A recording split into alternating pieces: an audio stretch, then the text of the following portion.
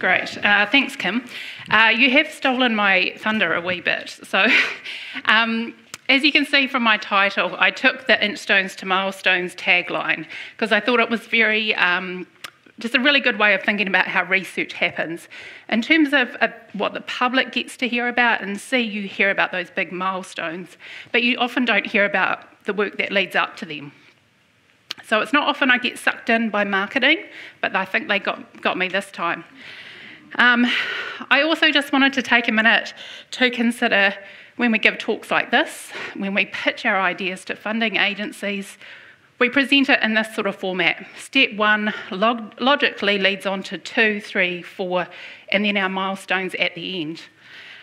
It's probably not too much of a stretch of your imagination to realise that reality actually looks a little more like this. Our forward momentum isn't on the straight and narrow. We tend to zigzag our way forward. We loop back and start again. Sometimes there may even be just dead ends where we have to stop and reconsider what we're doing. Obviously, the gains in knowledge, they're not uniform in size and shape or impact. They aren't just about the biology of how the brain works. They can be advances in technology, development of new methodologies, which obviously help us get through those roadblocks that may have been there for decades. So here tonight I'm going to talk about Parkinson's, and in my title I talked about the ultimate milestone, and I think you'll all agree that that is probably a cure.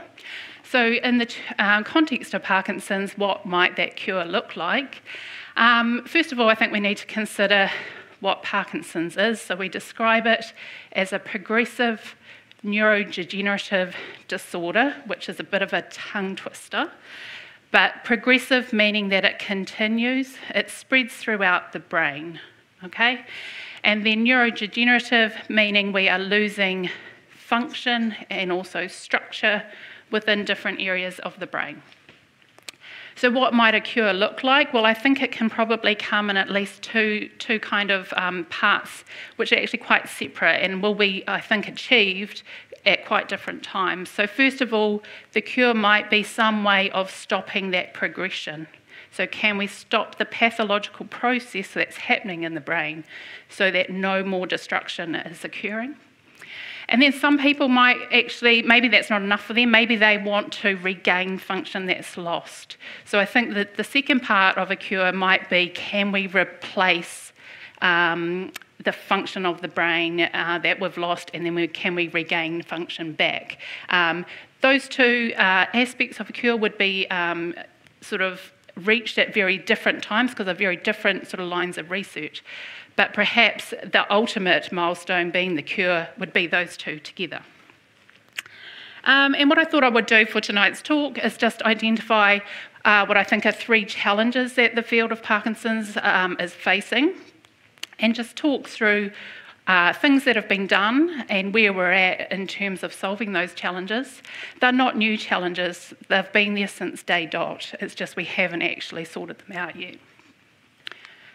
So Parkinson's disease, the early descriptions are largely down to these 2 guys here. So obviously at the top there we've got James Parkinson. So he was the one who's attributed with the first description of what he called the shaking palsy back to about 210 years ago. And so he described, 6 people that he knew. 3 of them were his patients. 3 were people that he'd met on the street, and described in a lot of detail the types of symptoms that they had. And at the bottom, we've got Jean-Martin Charcot, who's a French neurologist. He's basically, modern neurology is attributed to him, and his name, Charcot, features, I think it's in about 36 different disorders. So he was a busy man back in the day, describing neurological conditions. So one of the main features of Parkinson's is movement. It's classified as a movement disorder. So there are deficits in movement. And there are 3 key movements which are considered at the time of diagnosis. So they are bradykinesia, which is a term to help describe the slowing of movements. And we often use a finger tapping task to demonstrate this. And it's not just the slowing of that movement, but also a reduced amplitude of the movement. And also people with Parkinson's may have trouble maintaining an even rhythm of the movement. There's also rigidity, so that's a stiffness in the muscles, and that's quite easily assessed just through rotating the arm, so moving both the wrist joint and also the elbow joint. And then, of course, there's the tremor, which is probably the most well-known motor feature, and that is generally a resting tremor, so once someone gets going and starts doing something, that tremor will drop back. So these three symptoms are considered at diagnosis, so you need to have bradykinesia, and you need to have one of the other two, so either rigidity or tremor, to get a diagnosis. There's also postural instability, so people tend to get start having trouble keeping themselves upright, and that's when things like falling becomes a problem, and also there's obviously disorders of gait or the walking cycle. And in fact, the reduced arm movement, which is often seen, can be sometimes the first sign that people pick up that something's wrong. It's not just a motor disorder, though. This is just a list of some of the common non-motor symptoms which we now accept as part of Parkinson's disease. And as you can see, it's not restricted to one aspect of life. In fact, it's really just affecting all aspects of our function. So when someone goes for a diagnosis, not only will they get their motor assessment or their movements assessed by the doctor, there'll also be a medical history where things like these non-motor symptoms will be covered off as well. Okay, so the challenge number one. Why does someone get Parkinson's disease? Now, if we know this, we may, in the future, be able to target their treatment to make sure that they're getting a treatment which we know is going to work for them. We're not there yet, but we do hope that in the future we'll be at that stage. The other thing too is that if we know why someone's getting it, we can then actually provide really good public health information on things to avoid and things to do to keep yourself healthy. Okay, so many years of research in many different countries, we've come up with a list of things that we think are what we call risk factors. The greatest risk factor is age. So it can affect anyone of any age, but the older you get, the more likely you are to have a diagnosis. And this little graph here is data that we generated from the New Zealand population, and it just shows the incidence, so that's the number of people with a new diagnosis, by age. And our age here goes from 20 up to 100. And what you might be able to see is that around about age 50, that line is definitely up off zero. And then it gets quite steep between the 60 and 85 age groups. So that's when the bulk of the people are going to receive their diagnosis, and on average in New Zealand, it's around about 72 or 73 years old. There is a key thing there. It drops off quite a lot after 85. It doesn't mean if you reach 85 and you haven't got Parkinson's that you're not going to get it, but your chances of getting that seem to be reduced. We're not entirely sure why that is yet. That's something that we're continuing to look into. Risk factor number 2, being male. However, this doesn't actually hold up in all populations. Most populations, this holds up, but there are some where there is very little difference between the proportion of males and females that get it, and some populations or studies that have even reported higher rates in females. So that in itself suggests that maybe it's not biology that's contributing here, maybe it's more environmental. But on average, in a place like New Zealand, you would expect twice as many males to get Parkinson's than females. And the other thing is genetics. So we know that genes are playing a role in Parkinson's, even though it's described as idiopathic, which basically means of unknown cause. We do know that genetics is playing a role, and I don't want you to worry too much about the details of the slide, but it's a nice way of thinking about how genes can actually influence what's going on. So along the horizontal here, we have how common the mutation is in the population. And when I say population, we're talking the population as a whole. And up the vertical, we have its impact. So how likely is it to cause the disorder? So this group at the top are genes where we have mutations which are very rare, but they alone can actually cause Parkinson's disease. So we know that around about 10% of the cases will be what we call monogenic, or related to a single mutation in a single gene. They tend to cluster within families, and that's how most of these genes or mutations have been discovered over time. These two in the middle, GBA and LRRK2, they're relatively uncommon, and they have a medium effect. So what we say is that they can significantly increase your chance of getting the disorder, but alone they cannot cause the disorder. So there must be something else going on that tips you over the edge. And this group here in the blue circle, these are common variations that we all have in our genome. And after many, many studies with thousands and thousands of people, they've been shown to be, these variations have been shown to be more common in people with Parkinson's than people without. And they're described as increasing the risk, but only by a tiny little bit each. But the additive effect of all of those is likely to tip some people over the edge as well, or make them more susceptible to other factors, if you like. The eagle-eyed few of you in the crowd may have noticed that some of them actually appear on that graph twice. I'm just going to pick one out. So SNCA is up here. There's a mutation in that gene that causes it. It's also down here. So there's a different mutation in that gene which doesn't cause it, but is actually contributing to the risk of developing it. Okay. And aside from those factors, there's also things I've alluded to already, the environmental exposures. So again, many, many years of research across many different countries, things like rural living, farming, well water consumption seem to be more common in people with Parkinson's. Now those are all interrelated, right? If you're drinking out of a well, you're probably living rurally. If you're living rurally, you're probably farming. So we don't quite know exactly what it is. But there's also things like pesticides. So the evidence for paraquat is probably the most reliable. But again, if you're being exposed to pesticides, you're probably living rurally, rich farming, and you're probably drinking well water, and pesticides can leach into the groundwater.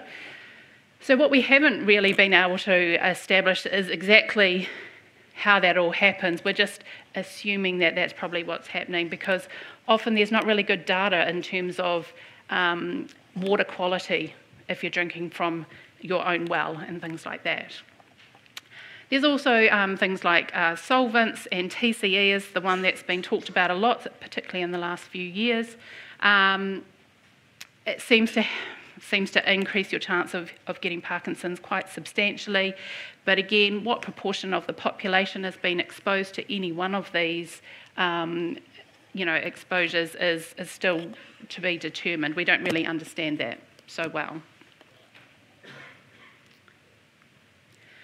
So throughout the talk, I'm just going to highlight some work that we've done or we're doing in different areas. And so we have a study underway at the moment called the New Zealand Parkinson's Environment and Gene Study. And what we're hoping to do is to really establish which of those risk factors are at play in New Zealand. This is the team in the corner. But what we're hoping to get from people is detailed work and residential histories. So often it's hard to establish what people have been exposed to, but if you know what jobs that person has had throughout their lives, through the job title, we can usually infer what sort of exposure they've had. We're asking lots of questions about different lifestyle factors, medical history, and we're also collecting DNA, because what we want to try and do is we want to try and join that environmental exposure and the genetics together, because we know not everyone exposed to pesticides goes on to get Parkinson's disease. And likewise, someone who might have a relatively high genetic risk for Parkinson's may not develop it. So there's got to be some sort of interplay between the two that is putting people on the course towards Parkinson's. So it's a nationwide recruitment. Sorry, I'm just going to wiggle my earpiece. Nationwide recruitment, which is a new endeavour for us. We do a lot of face-to-face research here in Christchurch, but for this to get the numbers and to get some good quality data, we really needed to reach out across the country. Most of the data collection is done online. That's the website there. If anyone in the audience thinks they might be interested or knows someone who might be interested, I do have some brochures here too, so feel free to come and grab one afterwards. That's funded by the Health Research Council, and we would be happy to take anyone who's keen to give it a go. We've also done some work on that GBA gene. That was one of the ones in the middle in that plot that I showed you before. And this one's really interesting. We've teamed up with some local geneticists, so Martin Kennedy and Oscar Graham. Oscar did this as part of his PhD, and they really came at it because it's a technical challenge for them. So GBA has what we call a pseudogene, so it's another segment of the DNA which is very close to it and has a very similar sequence. So when we use the old sort of technology for sequencing genes, sometimes it was difficult to tell if you were getting the gene sequence or the pseudogene sequence. So what Oscar did is he applied a new technology which gave us more certainty that we were definitely getting the GBA gene. And he sequenced our local research cohort here in Christchurch, and he discovered that 10% of our cohort had mutations in that gene. And that's about on par with other studies from around the world in populations that are predominantly European ancestry. Some populations have up to 30%, so that's just a really good indication that these genetic risk factors actually vary between different populations. Oscar then went on, so identifying mutations is good, but then you've got the mutation or you don't, and often got the mutations a small group because it's only 10% of the people. But what Oscar did do is he looked at what we call a haplotype. I don't even know what that is myself. In general, instead of just saying I'm looking for one mutation, it's basically saying I'm going to look at a range of positions within this gene, and then I'm going to group people together depending on what their sequence is at lots of different locations. And these are called haplotype groups, and he's managed to divide everyone into 3 groups. And what we're able to show here is that when we look at diagnosis age and age of symptom onset, it seems that there's a difference between these 3 groups. And so haplotype group 3 are on average younger when their symptoms start and get their diagnosis than haplotype group 1. So even in the absence of a mutation, there's variation in how people, the genetic sequence of this gene is influencing when people get a diagnosis or an onset of the disorder. So that was quite good, and we're doing some more work now to try and look into that a little bit further. We are expecting some really big gains in knowledge around the genetic influences of Parkinson's in the next few years, and it's really due to this initiative, which is the Global Parkinson's Genetics Program. So they've got the lofty goal of genotyping, or sequencing, if you like, 150,000 people from across the globe, and it's no mean feat. This is the world map from their website, which shows all the countries that are involved. Hopefully you can see New Zealand down here. You won't be able to read it. It's got a wee 3 on it. So there's 3 groups in New Zealand that are registered. I say 3 groups, two of the cohorts are ours, so it's mainly us. But it really does just make sure that we're contributing to international efforts to try and advance our knowledge. And the bonus is that they do all the hard work for us, and then we get the data back. It's funded originally through the Aligning Science Across Parkinson's group, and then Michael J. Fox Foundation have come in later on. So those 2 groups there are philanthropic funders of Parkinson's research. They're both based in the US, but the great thing is that they accept applications from groups all across the world. So their funding isn't restricted just to the US, and they're really big players in Parkinson's research. So hopefully our understanding of how the genetics is actually influencing Parkinson's disease really does make some massive leaps forward in the next 5 years or so. Okay, I've talked about risk factors. I've got the risk mediation. So one of the things I think that the field doesn't do particularly well is talk about things or identify things that are actually protective against getting Parkinson's. I've got two up there, smoking and caffeine. A little controversial. I usually say smoking very quietly. But it is one of the most robust associations that has ever been found. So if you're a smoker, you're much less likely to develop Parkinson's disease. If you've been an ex-smoker, you are less likely to get Parkinson's disease. If you have been exposed to secondhand cigarette smoke, you are less likely to get it. It's a bit of a dose-dependent situation. So if you've smoked heavily for 40 years, you're probably sitting quite pretty at this stage. I'm not advocating. I am not advocating smoking at one bit. The interesting thing about this, we've known about it for a long time, but we don't know why. Nobody's been able to work out what the association actually is. At this point in time, it is just an association. It could be completely spurious. Could not, maybe it means nothing. Interestingly, I actually just stumbled across a review this afternoon, which was touching on this. And so most of the work that's been done is focused on nicotine, because that's obviously the thing that you would most likely think, but it hasn't come out with anything major. So the review was really just calling for a reorientation of the research in this area and looking at some of the other factors. So the key thing is that although that association is there and it seems very robust, we still don't really understand what's happening.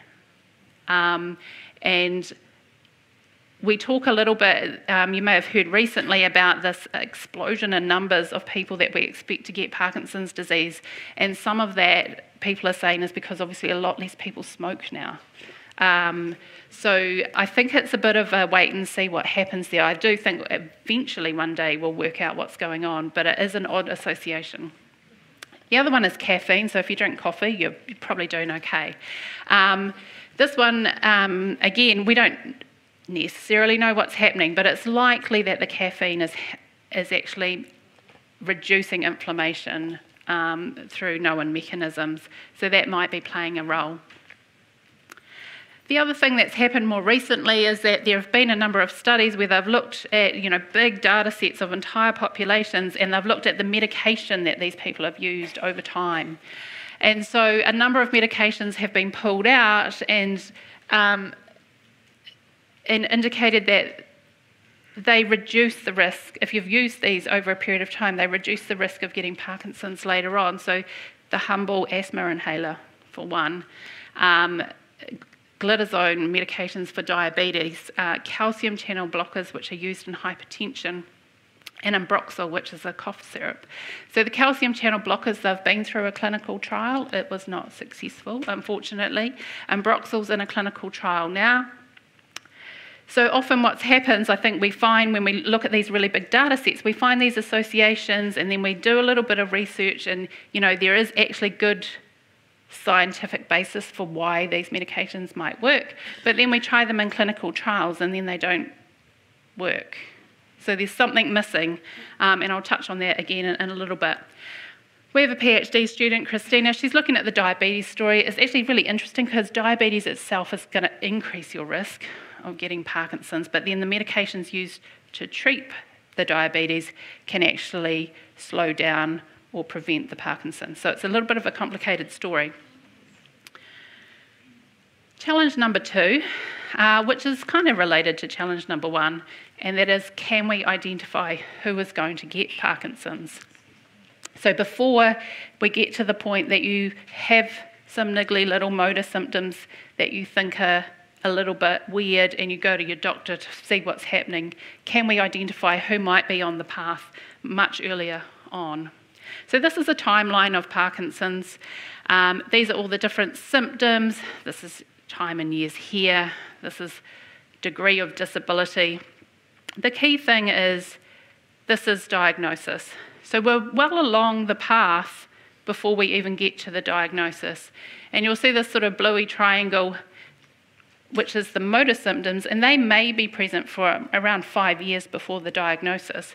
But these non-motor symptoms of the green triangle, they can stretch out to 10, 15, or 20 years before the diagnosis. So there's a lot of work being done to identify people at this stage, which we consider to be early in the pathological process of the disorder, because we think when we get those drugs that can stop the progression, slow the progression, or modify the course of the disease, they are probably going to have to be applied during this period. We can't wait till they get a diagnosis because we're really just too far down the line to do much about it. And that's probably why a lot of the clinical trials to date have actually failed, because we're getting people too late, because we can't enrol people in a clinical trial until they've got a diagnosis. So we need to shift to looking at this early stage. There's some ethical considerations, definitely. There's no guarantee that someone who has constipation is going to go on to get Parkinson's. You know, most people experience it at some point in life. There's many different reasons why you might get chronic constipation. Same with depression and anxiety. Sometimes these are just normal aspects of aging, so it doesn't mean that there's anything wrong. So there's a real push to find better ways to accurately identify who might be in these early stages. Okay, this is my take a drink of water slide. So those are just some famous people who have come out and acknowledged that they have Parkinson's disease. You'll notice many of the photos are of the much younger version of them. I think the most Parkinsonian face is probably John Walker. And there's Michael J. Fox there. So he set up the Michael J. Fox Foundation, and he's used, I guess, his celebrity status to raise hundreds of millions, if not billions of dollars, which has all gone directly towards Parkinson's research. Okay, challenge number 3. And this is going to take a wee while. There's no diagnostic test. So when you go to the doctor to get your diagnosis, you have a physical examination, there's a medical history. It really comes down to clinical interpretation. You may get a brain scan, but that's really to rule out other things, not necessarily to confirm the diagnosis. So, first of all, right, the first one I'm going to talk about is really left field, and I love it. Right, this is where the big breakthroughs come, is things out of left field.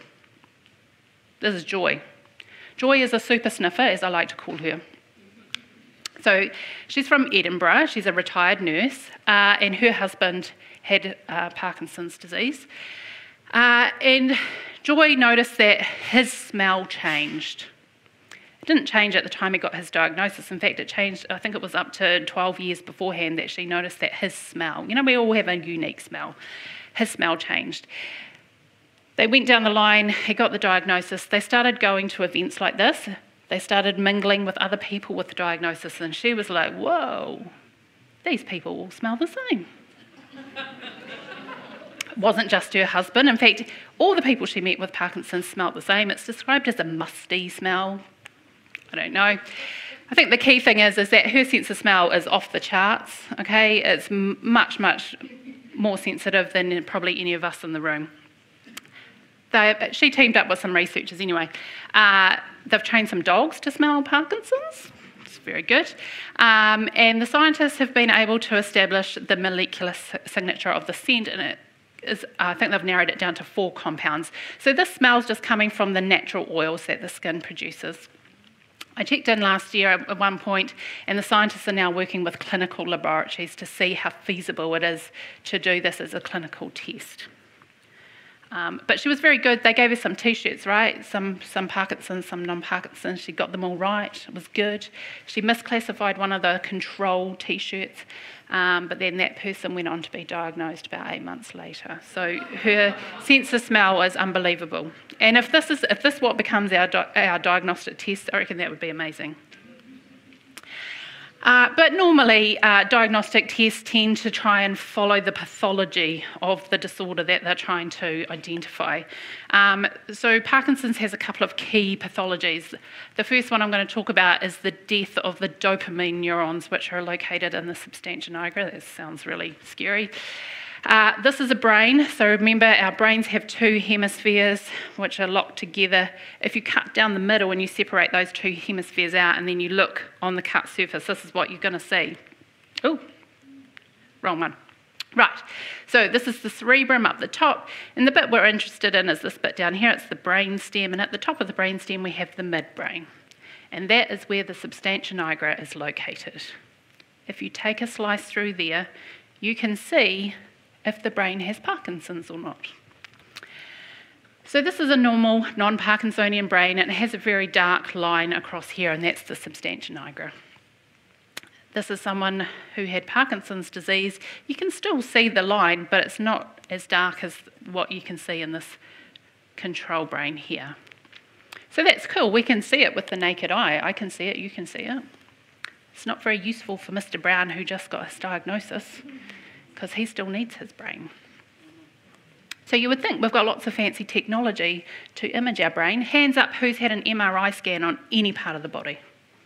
Must be a few knees and hips in here that have been imaged. Hands up who's had one of their brain. Yeah, a few, probably in our study maybe. So you would think that we would be able to just pop you in an MRI scanner and we would be able to tell if you've got Parkinson's or not. Hasn't quite worked out that way, but there's been lots of different sort of theories put forward or ways of identifying it, and I do like this one. It's called the swallowtail sign. So you can obviously see, this one's quite good too, because you can see a normal and an abnormal in the same person. And that fits with how the disorder develops. So it develops on one side first only. So they obviously got this person fairly early on in the disease process. And if you squint and tilt your head to the side, you'll see a black blob here and then two little tails coming out. Maybe it looks like a swallowtail. I'm not sure. I think radiologists are on a different planet when they look at shades of grey. But so this is a normal substantia nigra, and this is an abnormal one. So just big black blobby mess. It hasn't really taken off. So one of the problems is that because the substantia nigra is so deep in the brain, it's just difficult to image and to get a good quality image, because even that looks pretty grainy, right? So it hasn't really taken off. It doesn't mean that we're not going to revisit this and that some fancy algorithm's not going to be developed that's going to be able to do this automatically for us, and we're not going to have to rely on the naked eye. One of the other ways that we can look at the substantia nigra is through a different type of imaging, and this comes from my colleague Tracy Mauser. This is called quantitative susceptibility mapping. We like to call it QSM, and what it does is it measures iron in the brain. So this is a control brain, so this is from a control participant. The substantia nigra, maybe if you can see that, is labelled, drawn around in green, and there's another structure called the red nucleus, which is the circular bit. They're naturally quite high in iron anyway, because they're showing up quite bright compared to the rest of the brain tissue. This here is from someone with Parkinson's disease, and I think again if you squint your eyes and tilt your head to the other side, you can probably determine that that substantia nigra is brighter than this one here. So there is more iron deposition in the substantia nigra in someone with Parkinson's disease. But again, I'm not sure why this hasn't really taken off in terms of diagnostic tests, probably because we're still talking about shades of grey. There is one form of imaging that is used and is accepted. It's a form of nuclear imaging, so now we're talking about having radioactively labelled traces injected into the bloodstream. You wait a wee while because you've got to wait for it to get to the brain, and then it attaches to its target in the brain. And here what it's attaching to is the dopamine transporter, and that's located on the axons of the dopamine neurons, so not in the substantia nigra anymore, because it obviously sends its axons up to other parts of the brain. And in this one here, which is a normal brain, we see the outline of a structure which we call the putamen, which looks like that.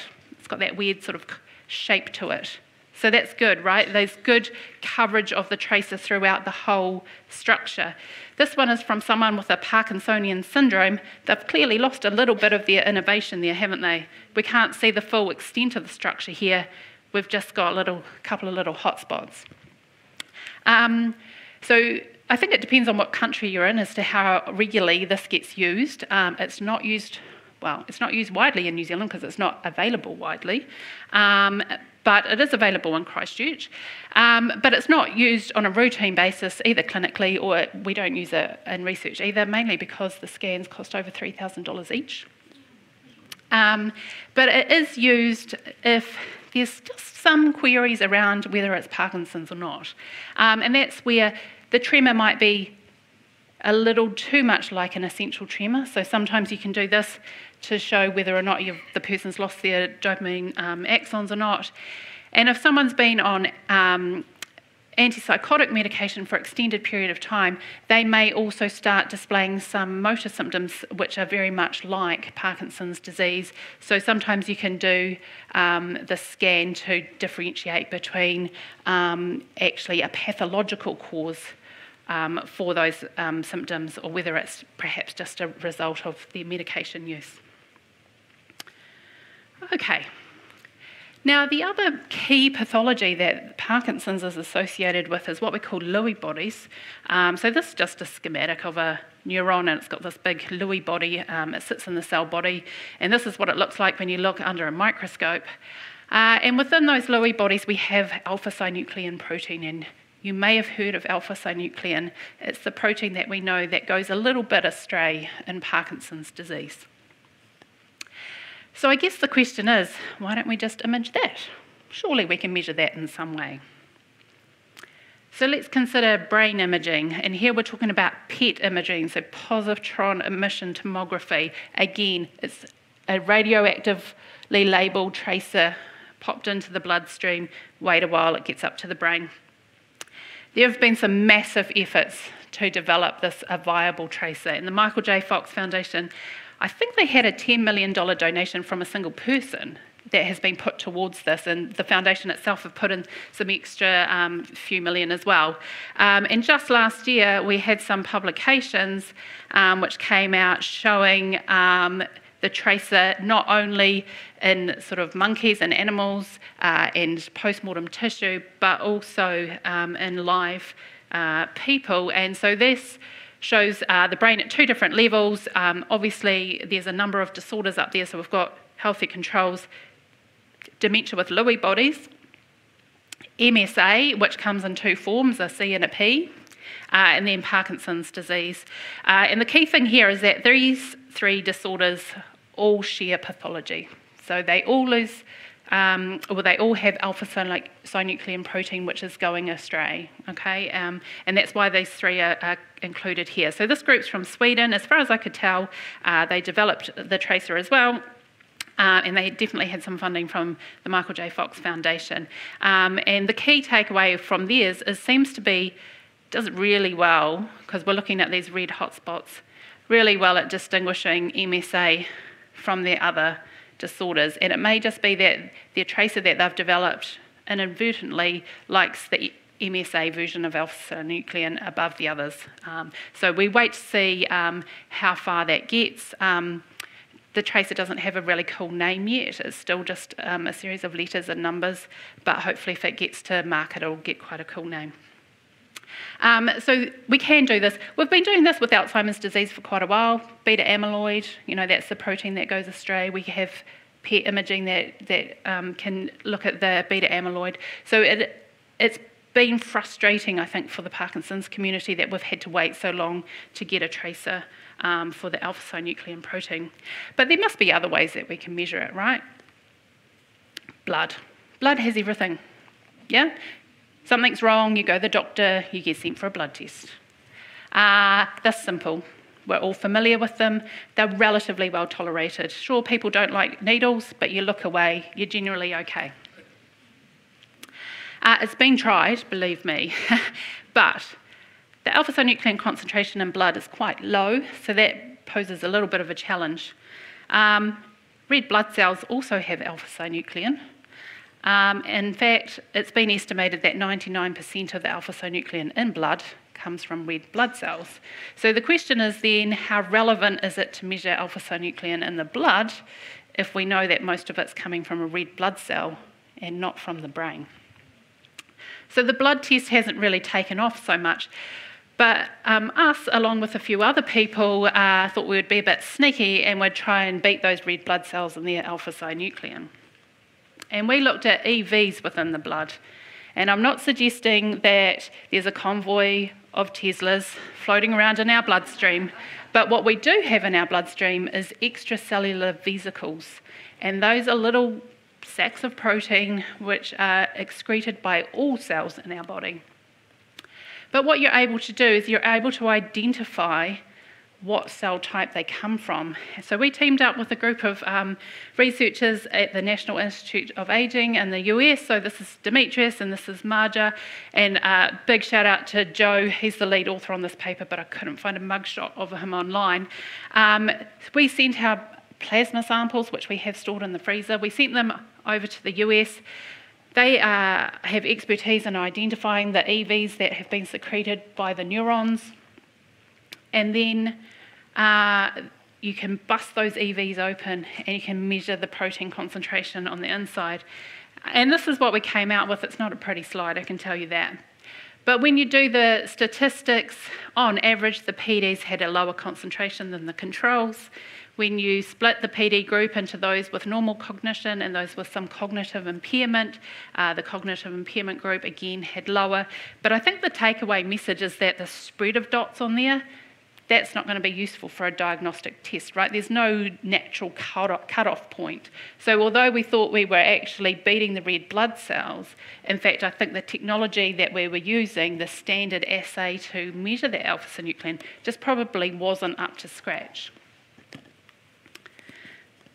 And we've had a bit of a breakthrough there. So this is the title of a commentary, Quaking Our Way, which is a good pun, which I'll explain in a minute, to a Parkinson's biomarker breakthrough in 2023. And it's in relation to this paper, which came out in May. So a new type of assay to measure alpha-synuclein. They've called it alpha-synuclein seed amplification. It's also called RT-QuIC, or real-time quaking. That's why I like that there. Now I've forgotten what it was, quaking-induced conversion. Sorry, I forgot what the acronym was. Now the key thing here, I think, is that this paper got so much attention because it used the Parkinson's Progression Markers Initiative, or PPMI as we like to call it. That's funded by the Michael J. Fox Foundation, big multi-site, originally in the States, now across the world. They used over 1,000 samples in that study, so the confidence that we now have in those results is quite high because they've actually done all the work for us. We don't need to wait 5 years for enough people to redo that study to be confident. But it's CSF, right? So they measured it in CSF, so the fluid that's around the outside of the brain. These guys used skin tissue, so that's cool. But who's going to volunteer to get a lumbar puncture or a skin biopsy done just for a diagnosis? I mean, I probably would, to be fair. But the key thing is just a month later in June, these guys published a paper using serum, which of course is blood. So I think what we're going to find, if I did this talk again in 12 months' time, the actual number of papers that have come out using that technique will have exploded substantially. Now, the key thing here is these authors did acknowledge the low concentration of alpha-synuclein as being a problem. There's an intermediate step that they had to do, but I think we can probably overcome that. And the key thing about this assay is it's not actually measuring the concentration of alpha-synuclein anymore, it's measuring the behaviour of alpha-synuclein. So one of the key things about alpha-synuclein in Parkinson's is that it becomes sticky and therefore can't do its job properly. And what it does is it can transfer that behaviour, that stickiness, from one piece of protein to another. And what this assay does is it measures the sample's ability to do that. So effectively what it does is you put in some synthetic alpha-synuclein, you chuck your sample in from Mr. Brown, who's just had his diagnosis, and then you see if that sample can actually induce aggregation in that synthetic alpha-synuclein. So it's not relying on concentration, it's measuring behaviour, which is kind of quite a different way of thinking about it. So hopefully that will move things forward quite quickly just in the next year or two. And I guess in parallel to this, some people were like, yeah, blood's not great for alpha-synuclein, so let's think of something else. And lo and behold, tears have become a key focus for some groups. And we've got some collaborators from the University of Canterbury here who are looking into this. So it's sort of alternate to blood, and therefore it eliminates that red blood cell problem. Advocates of tears will say that it's non-invasive, it's easier to collect, and it's perhaps more suitable for regular collection so that we can do it on a regular basis and we can track people over time. So what it is a wee diagram which I borrowed from Wikipedia.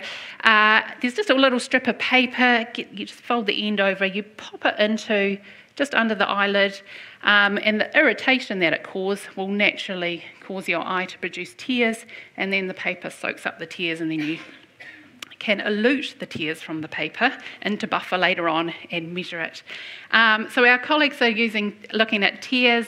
Jemima is part of her PhD. She's furiously collecting samples at the moment.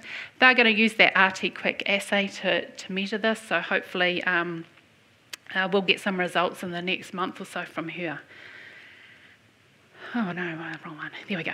Right, so I just wanted to quickly touch on biomarkers. I haven't talked about biomarkers too much, but that's really when I'm talking about how to measure alpha-synuclein, that's really what I'm talking about.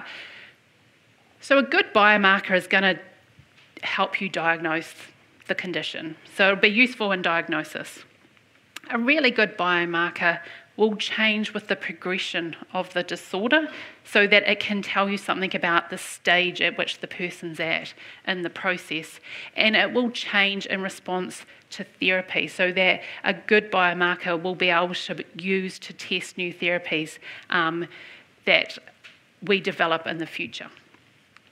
So some challenges have been overcome. So I think this new assay for alpha-synuclein, where we're measuring the behaviour rather than the concentration, I think is really good from the diagnostic point of view. But that's it. It gives you a yes or a no answer to whether or not that sample is able to induce that aggregation of the alpha-synuclein. So it's good for diagnosis.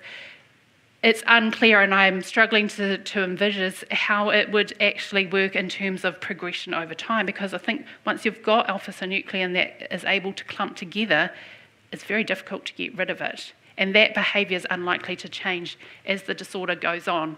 So we're part way there, but we're not all the way there. And the other thing which I've sort of alluded to is there is Parkinsonian disorders as a group, which actually is three, as we know it now, three different disorders. So how do you differentiate between disorders that share pathology? So again, the alpha-synuclein behaviour, measuring that, is telling you one thing, but it's telling you that there's a Parkinsonian disorder there. It's not telling you which version it is. So there's going to have to be another step which helps differential diagnosis between those related disorders. And I think they can do that. I think there's sort of structural differences between the alpha-synuclein, between the different disorders. So I think that will come in time as well. So although we've made some big leaps forward in our knowledge just in the last 12 months, I think the next 2 years will be quite exciting to see where this field goes. But we are still perhaps just a little way off getting something that is widely accepted, by the research community and then by the clinical community in terms of a test. But I think there's hope there. And I was told that if the food comes in, I've probably talked for too long. Going by my time, probably not too bad. But anyway, I just wanted to finish off. There's obviously a really big team of researchers at NZBRI. Not everyone got a face on the slide, but there's lots of people involved in all that work that I put up there. So thank you very much.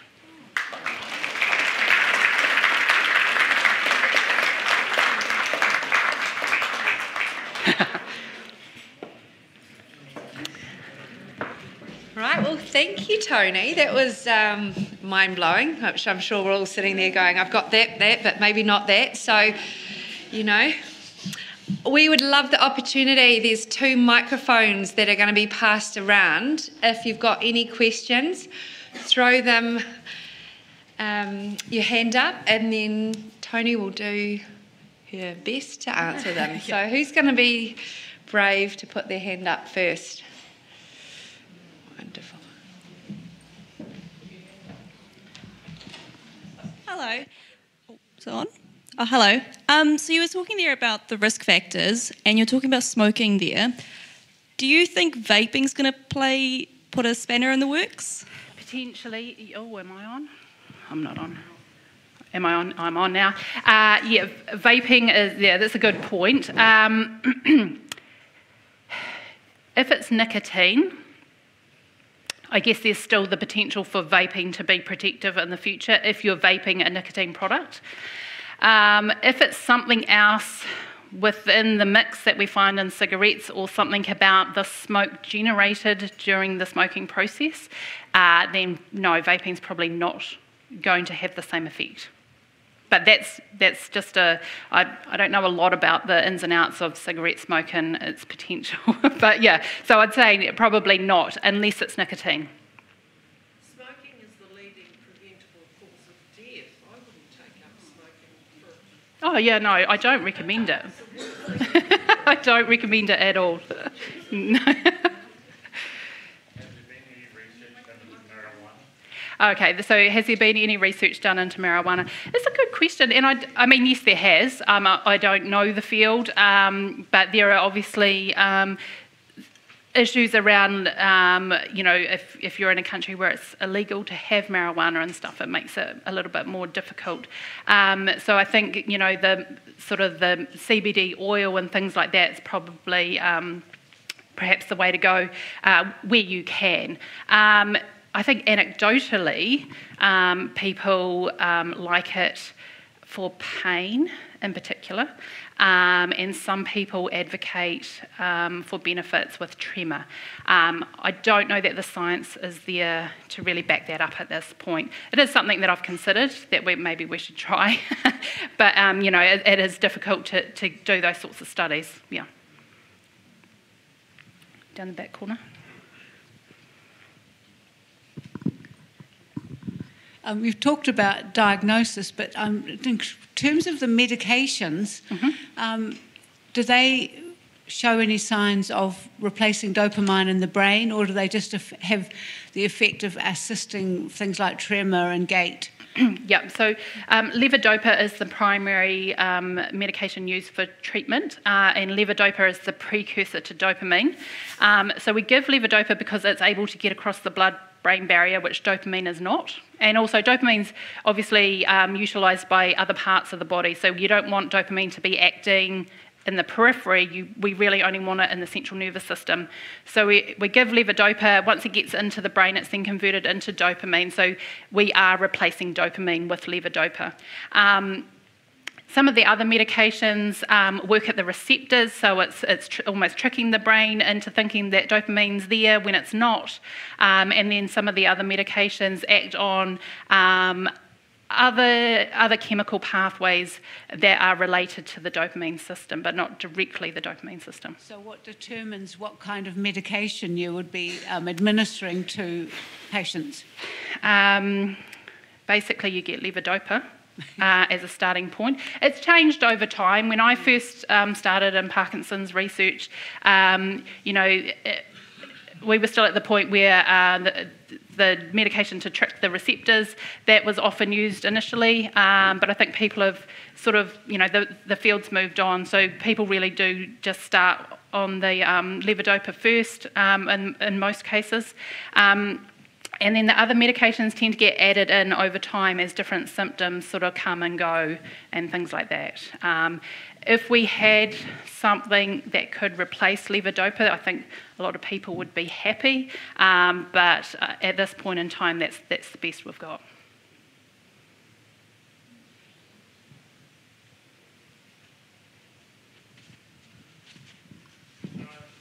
Yeah, the microphone's just coming your way. Thank you. For 20 years, I was diagnosed as having essential tremor. In retrospect, it looks as though either that was wrong or the two were operating together, or one mutated into the other. And a specialist I saw in Sydney said there is some debate as to whether a mutation can occur. Yeah. I just wonder if you have any comment. Yeah, it's not something I know too much about, but I think having essential tremor can slightly increase the risk of then developing Parkinson's in the future. Whether it mutates into Parkinson's or whether you end up with the two side by side, I'm not entirely sure. But yeah, there are sometimes, and maybe you'd be a good candidate for that nuclear imaging, where we'd be able to see perhaps 20 years ago or maybe even 10 years ago to see what was going on and whether it was a true essential tremor or whether you in fact had some of that pathology. But yeah.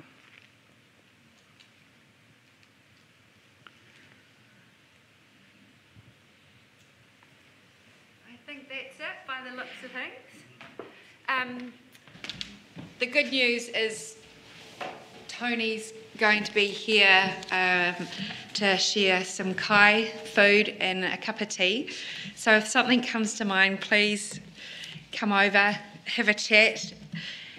I would love to talk to anyone who's interested in creating more talented scientists like Toni here, who, because of her Miller Scholarship, which was through a generous gift and will supporters, that her career's come so far. So if you're feeling inspired, please grab a pamphlet, which is all about leaving gifts in your will, or there's an opportunity to make a cohort, a donation, in these self-addressed envelopes to keep backing the incredible work that you're doing. So thank you so much, Toni. We'll give you a round of applause. There's also two amazing resources I have here. This is, Ross wrote a story about his journey with Parkinson's and still getting out on the whitebait net. So you can buy that book. So come and see me if you're interested in purchasing that. And there's a couple of copies I think that might be here this evening with people, which is Grandma's Brain. And that's talking about a lady who's been diagnosed and how she's explaining to her mokopuna, her grandchildren, about the progression of the disease. So if you grab one of these copies, feel free to make it the gift that keeps on giving and pass it around, especially to anyone who may find it useful for their little ones. So thank you for coming this evening, and we look forward to seeing you all again. Tēnā koutou katoa.